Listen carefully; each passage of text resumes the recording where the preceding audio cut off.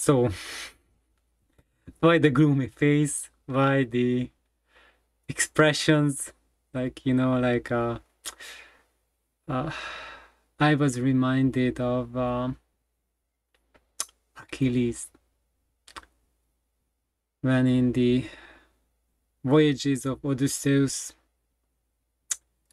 when you read the original, or actually I read the translation from Greek, it always said that Achilles was looking slanted upways. So like, I was like looking up like that. So whenever the council asked Achilles his opinion of like, okay, how do we attack Troy? What will be the next thing to do? And then he would just go there. And that meant that he is pretty close to cracking and just breaking the neck of the person who asked him.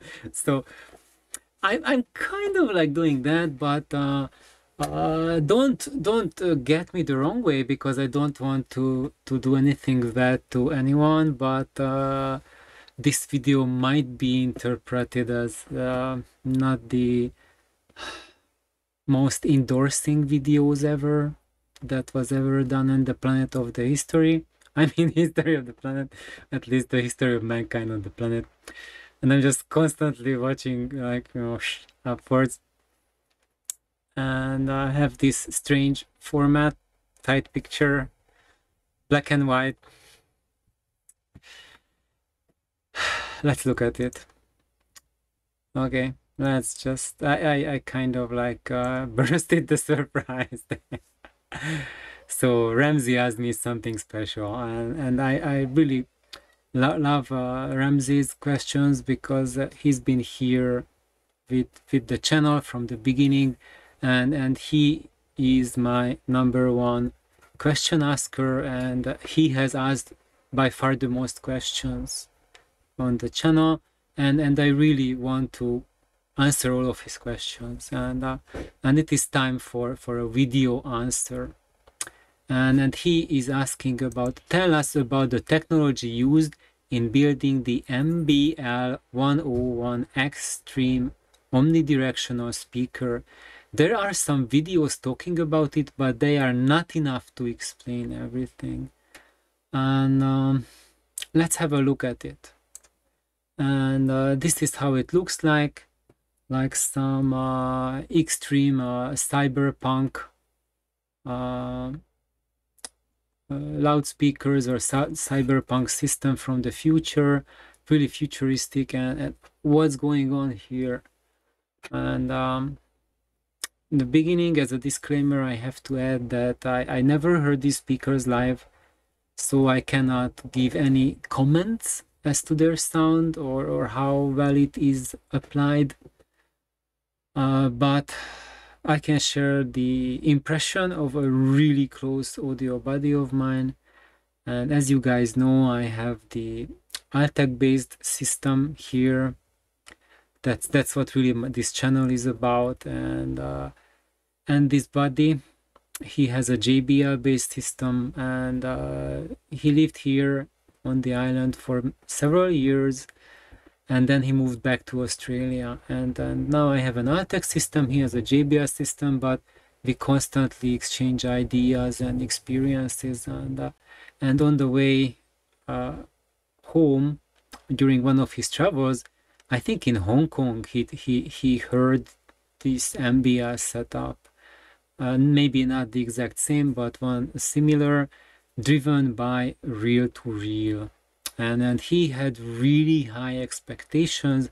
He really went into the showroom just because they had it, and with reel-to-reel, so he thought he is going to be just really blown away. And he was disappointed. He said it didn't sound bad, but he just expected so much more that he didn't get. And I was asking him, what did you didn't like about the sound? And it's like, I don't even want to talk about it. It was just disappointing. And I find that really sad. Anyway, so not everything we read about things is as it's advertised, and I am pretty sure that there is potential in this driver technology, and it's sold at an extreme price. There's probably something in it, and I don't want to demean it in any way possible, but if you have something like a Spandor BC1 modified like the way that Frank described it, or you have like a nice voice of the theater or any other Artex speaker, changing to this system might not feel as an upgrade. So I think money is really not everything in stereo, and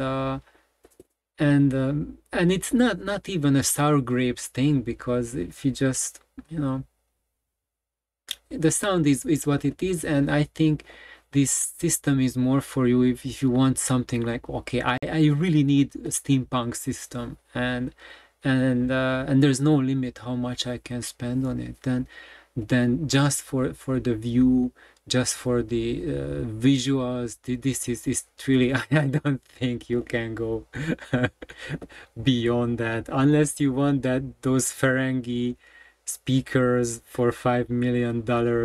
I don't know, I think you guys must have seen those. They look like a Ferengi nightmare, and the cabinet is made of solid gold, and it's sold for $5 million, and it's a bookshelf speaker. So I thought it was like a kind of a joke, but it was not. Turned out it's a real thing. Anyway, you get far more for far less money in this case, but really what Edward wants to know about is, how does this thing work? And actually I had to go and look into it. What are we getting here? Because you see, this is one channel, so that's one part of the speaker, and that's the other part. So this here is a regular tower. It's like a big subwoofer, and here this is the mid-range, like the top high frequency in the center, and the mid-range and bass, and the whole thing is mirrored. So like this is like one section of the thing, and it's been flipped upside down, and one more of it, so it's doubled up. So it's like basically two complements of drivers working together to create one channel.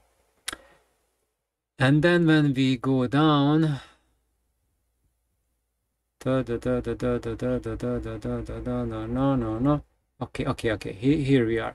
Technical specifications. So it says 4-way omnidirectional loudspeaker with separate subwoofer tower and ambience tweeter. Okay. No, this thing, it doesn't really gel with me. Like, omnidirectional loudspeaker that has an ambience tweeter, it doesn't compute. If it's omnidirectional, why does it need an ambience tweeter? Maybe I'm missing something here. I don't know. So drivers per speaker side. So there are 2 woofers, 2 mid-range, 2 tweeters, 1 ambience dome tweeter. So what this means, so these things, the radial drivers, are those onion peel shaped thingies that we see, and those are these MBL's creations. This is like a very different driver technology than what we use for cones or anything else. And the ambience dome tweeter, that's a dome tweeter, that's a conventional thing. And 6 12-inch aluminum cone subwoofers, so those are like regular drivers again. So basically we have regular cone subwoofers, 12-inch subs, and we have a dome tweeter, and sandwiched in between we have these onion peel looking thingies that make the sound from from tweeter through woofer. And connectivity options for active subwoofer, frequency response 20 Hz through 40 kHz, sensitivity. Okay, now I kind of like had to just pause here again. 88 dB per 2.8 volts. So basically we are getting the BS scale, which won't tell you how many watts you need to drive this thing per 2 pi. Okay, so now they have their own formula for sensitivity, which means squat for you because it's not expressed in units that you can relate to. So kind of like, what is your weight? 15 orange peels. What does that even mean? So when you create your own unit of measurement, then it's completely meaningless. It's two numbers, like 2 pi, I guess it's like 2 pi space, but the sensitivity rating, what, per meter, half meter, or what? What are we thinking about? I know they are it's when you have an omnidirectional speaker, it's sensitivity and efficiencies kind of work very differently than a directional loudspeaker.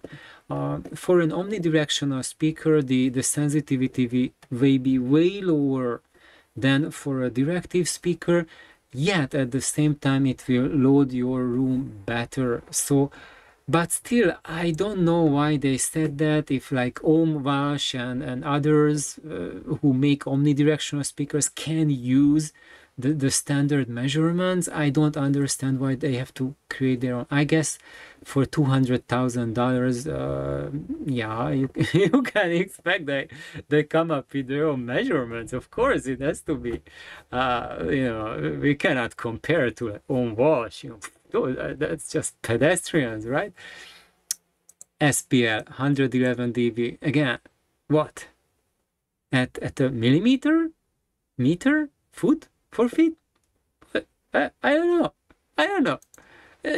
So here we get like a meaningless scale. Also, frequency response within how many dBs. So basically we are getting a bunch of numbers, but we can make head or tail of anything, and we don't get the impedance of the speaker.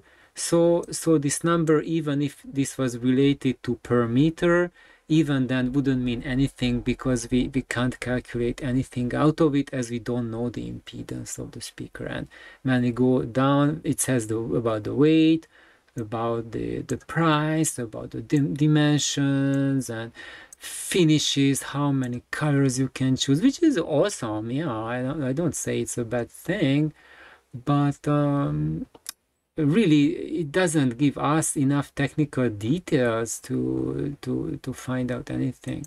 And when you go to MBL's website, here we have a design. It shows us what is this doing here, and this is how, or maybe here you can see it even better. So basically what happens, that there's like a rod in the center that supports the structure, supports the column, and then the top here, this is a base plate, or how do they call it? Fixing point. They call it a fixing point, a center rod, and they call these things, which are like the skins, like potato peels or onion skins or apple rind surfaces. They are attached on one end to that fixing point, and in the bottom they are also attached to another fixing point, but which is actually a voice coil, magnet with moving coil. So this is actually a driver. So that when you have a loudspeaker driver, that is also a magnet with a moving coil. So basically you have a loudspeaker driver, but it doesn't drive a cone, it drives these lamellae. So when we look here, where is it? Here. So these things you see there, these rinds, these slivers, those are the lamellae. So I'm not sure what material they use, like mylar or some really metallized plastic or something like that. And so how this thing works is that these lamellae, these slivers, which are light material, and they form like a balloon shape. On the top, they are fixed to the top, and in the bottom, they are attached to basically a loudspeaker voice coil. And that loudspeaker voice coil pushes them up or pulls them down. And when it pushes up, then basically you have these lamellae like this. And when it's pushed up, then the whole thing is squeezed together and moves out. And when it pulls it back, then it thins down. Pulls, push, pull, push, pull. And as this is happening, when you have this thing happening, then it moves the air in the front, right? And when it goes back, it pulls the air. Pulls, pull, pull, pull, pull. So that's how it works. By this push, squeeze, like push, squeeze, pull, and so these lamellae are doing the same thing that I just did with my cheeks. So that's how it works. And then these pulsating movements, that's what creates the air pressure fluctuations. And because these push pull is the squeezing, it's like towards happening everywhere, not just to the front like a loudspeaker cone, but every direction, because these lamellae that you see up here, they continue in a globe-like fashion. They are all around. So basically they emanate the sound in a torus. It's kind of like a donut shape. So the sound waves propagate from this lamellic inner structure in a donut shape. That's how it extends into the room. And that's why they call it omnidirectional, because in every direction it just expands the same way. Of course, if you have a longer lamellae, it can be used to radiate lower frequency sound. And when you have shorter lamellae, that radiates higher frequency sound. And even shorter, even higher frequency sound. And we can see this right here. Oh, wait. Here. So you see, they have the big ones here. They emit the bass frequencies, which unspecified. What is bass in their regards? What in which frequencies? When they don't specify it, maybe they mean like 200 hertz to a kilohertz. I don't know. What's their definition of bass? They never specified it. I don't know what sort of frequencies are supported by these. And I guess it probably doesn't reach too low, because there is, I think, only very little excursion is allowed by these devices. So I think the limitation, of the big limitations here, is that you are not allowed like a big expansion for these lamellae and big contractions, so that they're relatively a much more gentle and benign creatures than those big cones that we have. And that's why for the bass, for the subwoofer, they have like 12 or what was that, six 12-inch woofers. Like they rely on the cone technology. It's just, as you see, any kind of technology called improvements that we have, ultimately for the bass we just have to rely on the old cone. And you see here, they call this the fixing point, but also this up here, that's the fixing point of these lamellae, which they call as the mid-range.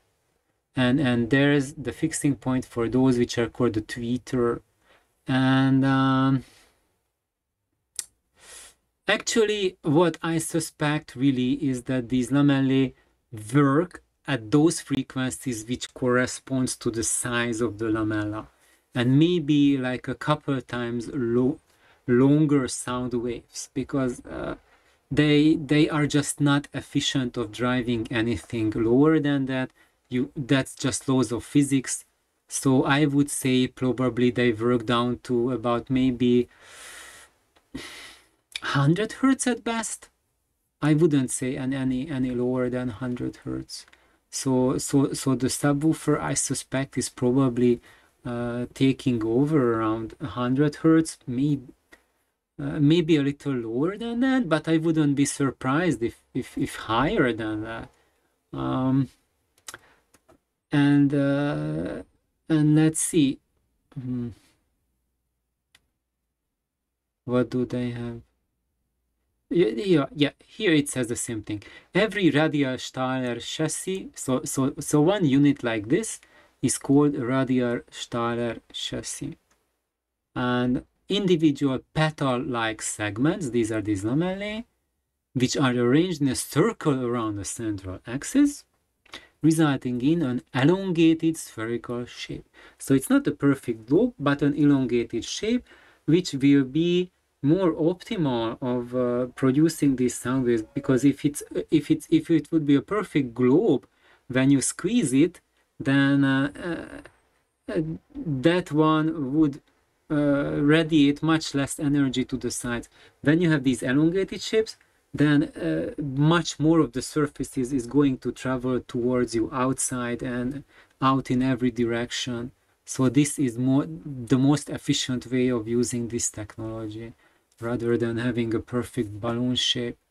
And each individual lamella is permanently fixed at its upper end, attached to a voice coil at the lower end, moving freely in and out of the magnetized gap. So basically, as I said, this whole thing like travels up, back, up, back, up, back, up, back, something like that.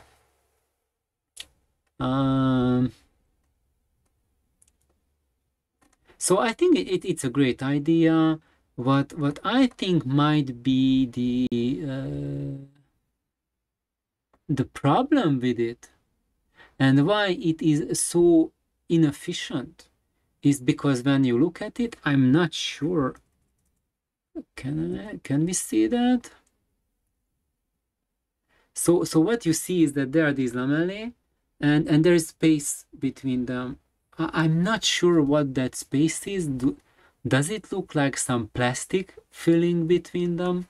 Because when this whole thing is moving up, it means that as the lamellae goes out, and it's pushing air out, but between the lamellae, as that space is open up, so as they're squeezed together, the space opens up between the lamellae more and more. And where do you have the opening, there the air wants to go backwards. So it's like we are pushing the air out with the lamellae, but between the lamellae, then we are creating a vacuum. So inside the body, inside these lamellae, inside the lemon, when you squeeze it together, as you push out the sides, you create a vacuum on the inside. And I think there we are losing a lot of the efficiency and like smaller turbulences, which occur at a much higher frequency than where the drivers are working. But this turbulence like causes a lot of loss probably, and also prevents these to work higher than they could theoretically if the lamellae were not separate. So that's why they need really these different sizes, like 3 different sizes of these lamellar structures to work together. But what I don't understand at all is why do they need an additional tweeter on top of all of that? I suspect that because the tweeter compartment probably goes up maybe to like not even 20 kilohertz, maybe 20, and as you said, as you read, it has like an extension to 40 kilohertz. So they maybe just put in that dome tweeter too, so they can put it on the spec sheet that it goes up to 40 kilohertz. That would be the better case. The worst case is if the smallest lamellar piece goes up to 40 kilohertz, but it has directivity issues, and that's why they add the top piece to compensate for those frequencies. So to me, that sounds like an Achilles heel, that an omnidirectional speaker needs the help of a dome tweeter to be omnidirectional. That doesn't really compute. Maybe what they are doing, maybe if the tweeter is right, dome tweeter is right on the very top, and they beam it up to the ceiling.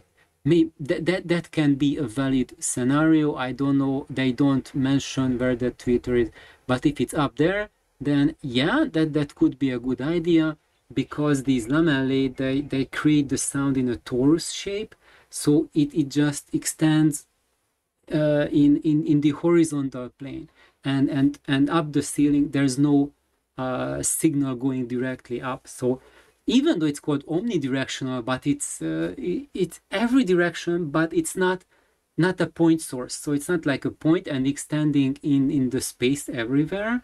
No, it's just expanding in a horizontal layer, and then as a torus expands, but there's nothing going straight up.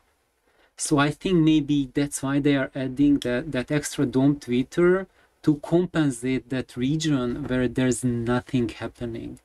And it could be something, but I would rather have welcomed they put an additional torus up there, so that compensates for the high frequencies. And I think for this price they are asking for, they could have easily just added an additional little torus on the top, and to make it like truly omnidirectional, truly ambient tweeter. So that's kind of like one disappointment, that I really wanted to see something better than there. But anyway, I think they probably done like a crazy amount of tweaking about it, and experimentation and development. It's not like okay, I'm building another two-way loudspeaker and just trying out different cones and crossover and what it. But they really created something truly original. At least that's what I think. I don't know the history of the company. I don't know who came up with the idea. Is it their idea? Do they take it from someone? Because it's so often you can see it in the history of audio, not just audio, everywhere in science, especially in science, that when someone has an idea, usually a postdoc or a student, and then his boss or boss's boss just takes it and then gets the Nobel Prize for it. And we are just clapping for, oh, wonderful Nobel Prize winner, scientist. And no, it was the student who came up with the idea. But of course, he has since fired the student, so no one knows about it. It's like, you know, like the Volkswagen bug. Do you guys know the story of who created the Volkswagen bug? It is attributed to Ferdinand Porsche, but it was not him who came up with the idea. It was the PhD material of a Hungarian student, and he just take his designs and, you know, sold it under his name to Volkswagen. So thank you, Mr. Porsche. Yeah, you showed it how it's done. But I really hope that, and I really have no doubt at all that the MBL came up with this design, and really kudos for that. Finally, something truly original in the world of audio. But as original things go, everything has plus and minuses, everything has benefits and limitations. Here the limitation is that to have like the really deep bass, you would need lamellae this size, the size of this cabinet, and it would not be efficient enough, so you would need maybe like a dozen of these huge lamellae all over you around the room. You would need to make your room into a giant lamella for the bass to work really, and then you could have the floor or the ceiling compressed on top of you. Actually, that would be a phenomenal idea. So if I was MBL, then that's what I would offer to people, to build the subwoofer in your room so that the walls themselves are the lamella, and that would just be absolutely fabulous. I think that that would be truly something. Why I suspect that my friend was not impressed with them is probably this doubled up shape, which I suspect they do so they can reach higher sound pressure levels. And because of this duplication, I think there's just enough smearing of the frequencies that it comes through a little different than like a point source loudspeaker. But anyway, I would love to hear these speakers, and I really love to be positively impressed by them. Maybe I will be. I really hope. That's what I sincerely hope for. But Edward, I hope that my description of how these amazing speakers work was helpful, and I think that's it. Thank you everyone for watching. I hope you had a good time, and have a wonderful day. Bye bye.